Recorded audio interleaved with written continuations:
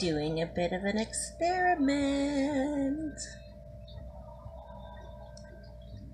These are some leftover, well, I trimmed some of my aquarium plants. This is Aponogeton. I'm not sure how to pronounce it, but that's this. It was just growing so well in my aquarium. I need to get some out of it. These are just some oak leaves that I had harvested for my aquariums. But I've got so many almond leaves I thought I would share with the worms. But here's the experiment. I have a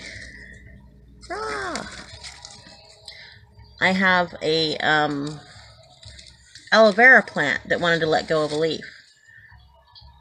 So I broke it in half and I tossed it in here so they have access to the stuff at the end. I want to see how long it takes them to get in there and how long it takes to break it down.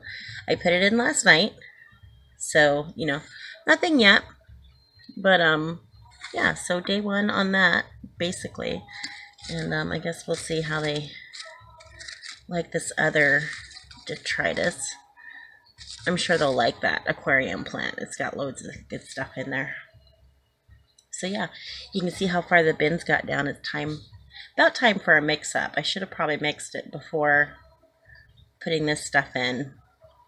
But I fed them a couple days ago some kitchen scraps, and you know, they're happy. So check back in a couple days.